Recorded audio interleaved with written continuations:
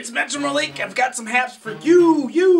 It is the Lansing Derby Vixens season opener, Saturday the 9th of February from 6 to 9 p.m. Where? At the Aim High Sports Complex over there in Dimondale. Join the Vixens to watch the Lansing Junior Vixens take on the Kalamazoo Killer Bees, and then the LDV All-Stars will be matched against the Akron Roller Derby All-Stars for the 2019 home opener.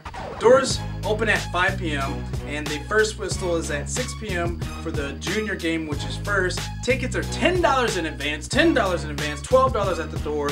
Kids 10 and under free with adult admission. They've been doing that since the beginning of time. You know why? Because they want the kids to see people doing empowering things. This is cool stuff. If you have not checked it out, this is a perfect opportunity to do so. And if you do, let them know Lansing Mate sent you. Thank you.